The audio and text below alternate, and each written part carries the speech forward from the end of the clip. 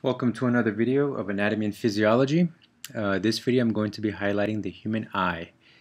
This video is a long time coming. I've been looking forward to doing this one for a while. I prepared the script for it honestly maybe about a year ago, and I'm just now getting around to actually making the video. These last several months I've been focused on other subject matter, but in any case, without further ado, let's go ahead and dive into the human eyeball. So the way I'm going to approach this video is this is a basic anatomy of the eye, and I'm going to start from the most superficial aspects of the eye and then make my way inside. So starting with the protective barrier of the eye is protected by the skull. Okay, it's protected by the frontal bone, your maxilla, zygomatic, and then on the medial aspect of the eye, on the medial border, you're protected by your lacrimal bone and your ethmoid. Okay, and then posteriorly, you have your sphenoid bone. Okay, all right, and then of course I've discussed your extrinsic muscles. Oops, let me highlight those muscles. Okay, so you have the superior rectus right here, your superior. So that's your superior rectus, and then this is your levator palpebrae superioris. Okay, for your eyelids, and then your lateral rectus, your medial rectus, and inferior rectus, and inferior oblique. Okay, so these are the eyes that control eye movement, and I discussed these in greater detail in the cranial nerves video. Alright, well let's take a look, let's take a deeper look inside the eye. Alright, so getting a little bit more in depth into the eye, I'm going to be looking at what's called the lacrimal duct system. Okay, the lacrimal duct system consists of your lacrimal tear gland right up here, okay, and a series of ducts that drain these tears away from the eye and eventually into the nose. So let's look at this this gland here. Okay, this is called your lacrimal gland. This is on the supralateral aspect of the eye, and it secretes tears which help to lubricate and cleanse the eye. Okay, they secrete enzymes, lysosomes, that break down the cell walls of bacteria, so they maintain the health of the eye by preventing infection. And these tears are secreted and they are drained into the eyeball, into the conjunctiva, via these excretory ducts that you can see right here. You have about 6 or 12 of them that will drain these tears into the eye. All right, let's zoom out a little bit now. They will do their job. They will moisten the eye, keep it healthy and sterile, and these tears will build up on the aspect of the eye called the lacrimal punctum. It's a little corner of the eye that's closest to your nose. This is the part where you're more than likely to develop some what they call eye boogers, right? And that's the technical medical term for it, by the way. So in any case, so these tears will build up and they will drain from the eye to the lacrimal caniculi. Okay, and then they will drain them into here, the lacrimal sac. Okay, let me get a better view of that lacrimal sac, and you can see now the nasolacrimal duct. Okay, these nasolacrimal duct will then drain the tears into the nose and into the back of the throat and eventually into the stomach. Okay, so that again is the lacrimal apparatus, and this is how your tears are both secreted and drained out of the eye, and this again helps to maintain good eye health.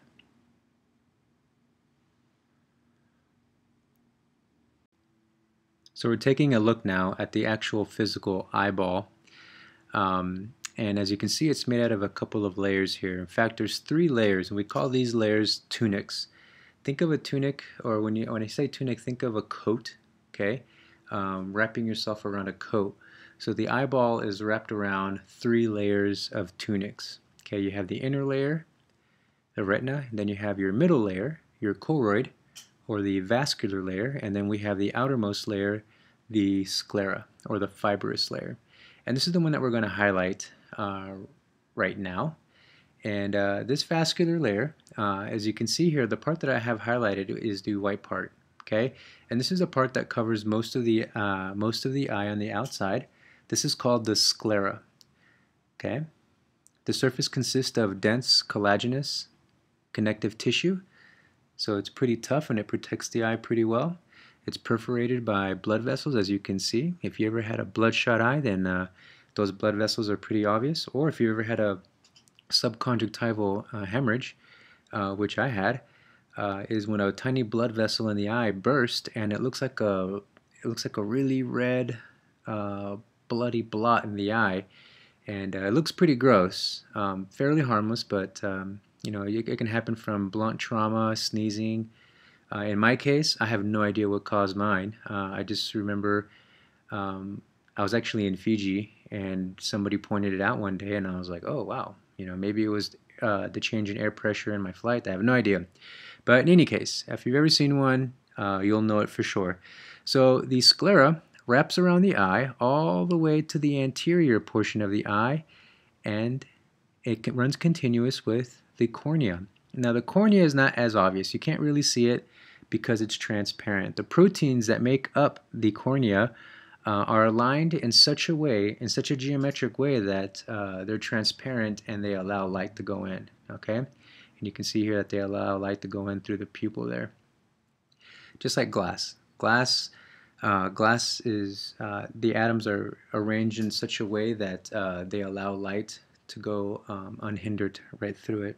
Okay, so something interesting about the cornea too is that it's also a source of stem cells that give the cornea a great capacity for healing. It has great healing powers. If you ever scratched your cornea before, you know that it's a fairly painful experience, and I have had that happen before.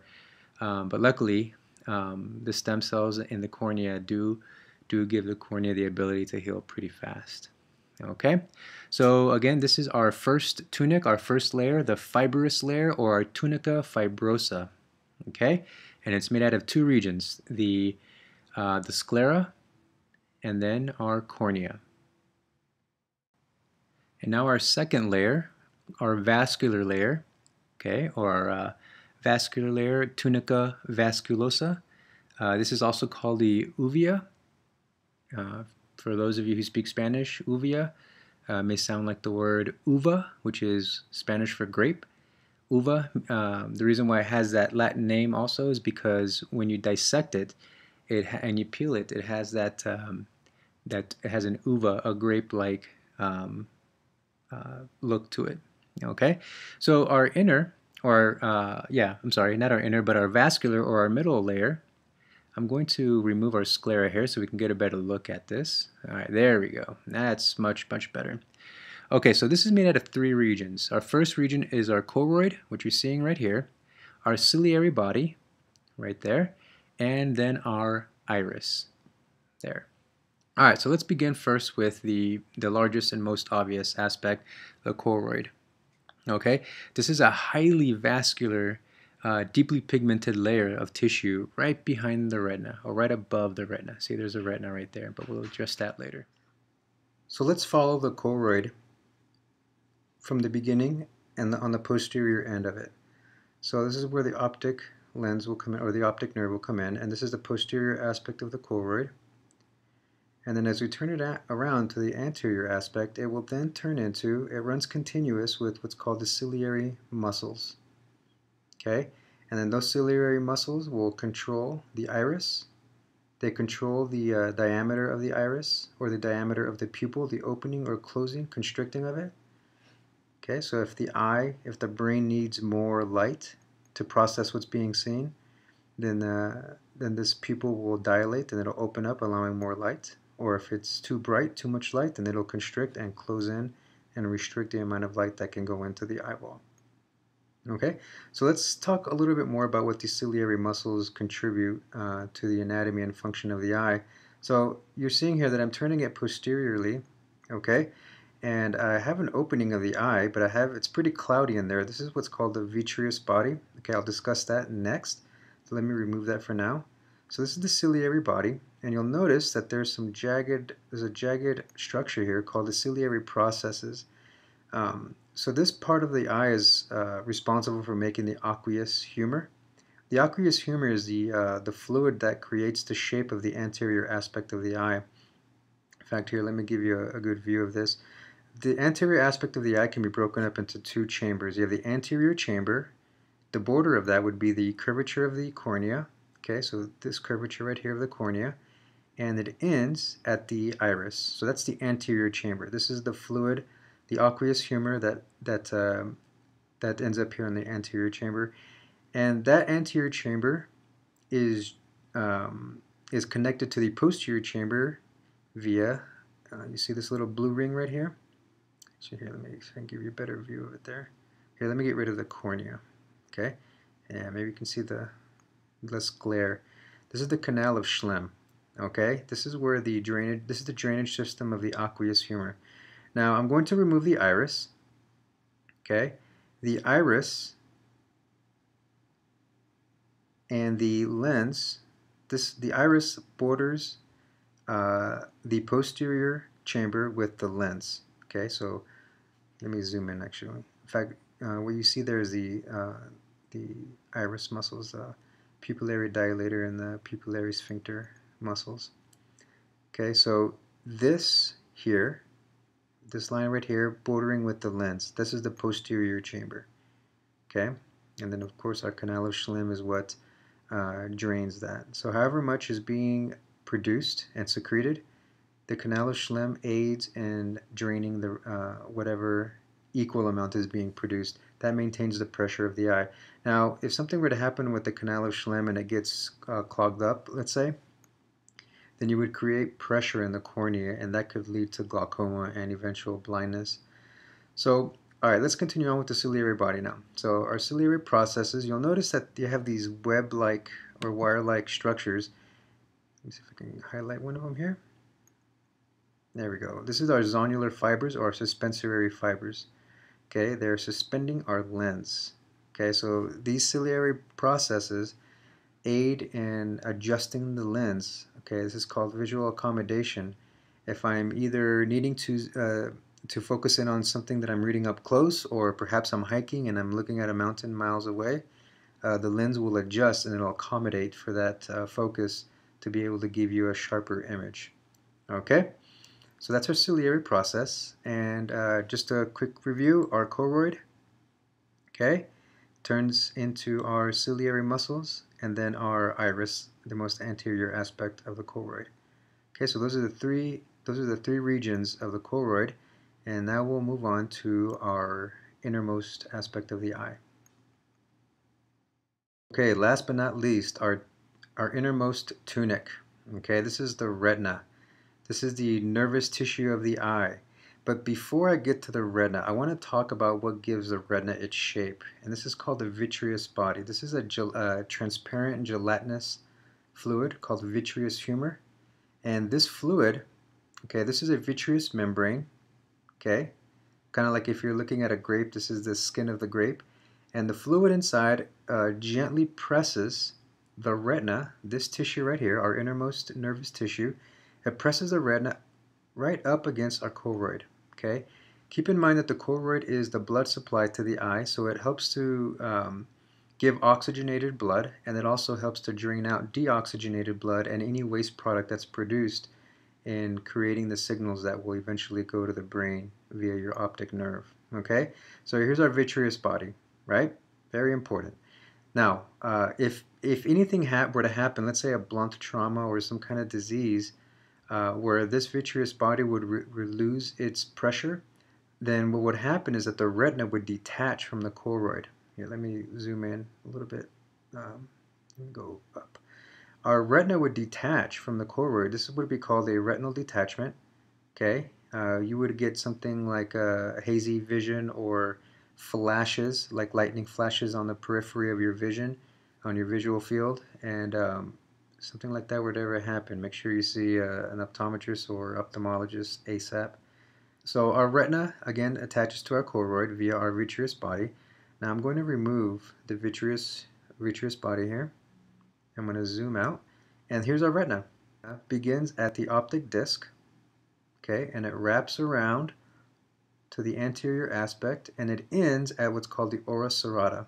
Okay, that is the most anterior and final ending point of the nervous tissue, the retina. And then as you can see, it continues on to your ciliary muscles. So the retina is the only aspect of the brain, and it is considered part of the brain that is visible to the naked eye.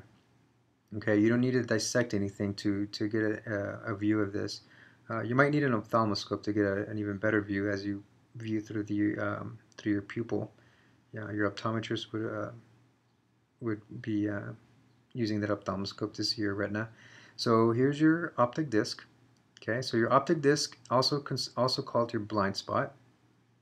Okay, and the reason why it's your blind spot is because there are no rods or cones. Okay, you have hundreds of millions of rods that aid in adjusting the intensity of light. It helps you see in the night, and then your cones give you your color. Okay, and you have the most concentrated amount of cones right here in what's called your fovea centralis or your macula.